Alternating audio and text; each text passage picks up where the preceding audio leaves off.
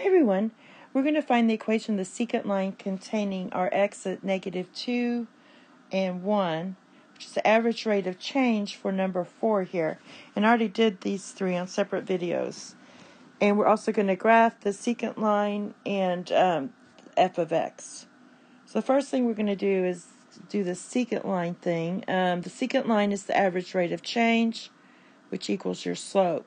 So what we're looking for is the average rate of change between -2 and 1. So we've got to find our y values. So we have -2 and we need our y. We have 1 and we need our y. So we just plug it in our equation. So -2 squared minus 3 times -2. And that's going to give you 4 plus 6, which equals 10. And for 1, you get 1 squared minus 3, which is -2. So our points are 10 and -2. All right. And then we have to find the slope. And we just use this right here. And I'll call this point 1, this point 2. It doesn't really matter. But when you use your equation, your slope formula, we're going to get -2 minus 10 divided by 1 minus a -2. So this is going to be -12 over 3, so our slope is -4. All right, so we're going to use these points to help us graph. Try to memorize that. -2 maps to 10, 1, -2. So we're going to go -2 goes to 10. I'm going to put it really close up to here. 1, I believe, goes to -2 here. And our y-intercept and x-intercept is 0, 0. Let's factor this. So you get x minus 3.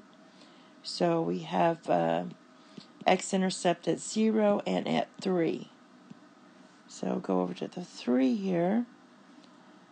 And the midpoint between these two is right in here, so probably goes down a little bit. So 2 point something. Let's kind of sketch a graph here. Well, let's look at the equation of the secant line. So basically, we have our slope. Our slope was -4, I believe. Yes. Y equals -4x plus b. And we had our 2 points, which was -2, 10, and 1, -2. So let's just use this one. So we have y is -2 equals -4 times 1 plus b. So we get -2 equals -4 plus b. Add the 4 to both sides, and you get b is 2. So basically, that's your y-intercept. There's your equation of your secant line. And I'd like to get that first so I can see what's going on with the graph. But anyway, so our secant line's going to go through 2 here. And it's a negative slope. So let me graph this, sketch a graph. So I'm going to go through my points here.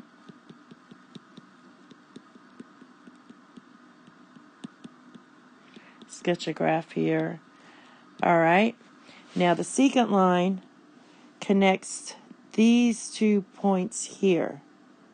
So here's your secant, and it goes through this y-intercept. So there it is, slope of -4. And you can extend this out. Here's the slope is -4, that's your secant. And then you get your equation right here. And so that's the graph. Thank you. Have a nice day. Bye-bye.